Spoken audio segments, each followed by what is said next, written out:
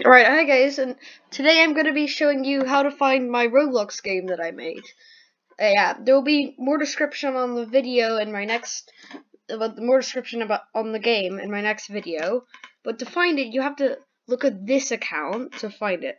So, I'm not gonna, that's the game. I'm not gonna just click on it though. I'm gonna actually show you. You need to search it in people. In the regular game, you can do that and then search for people. And then go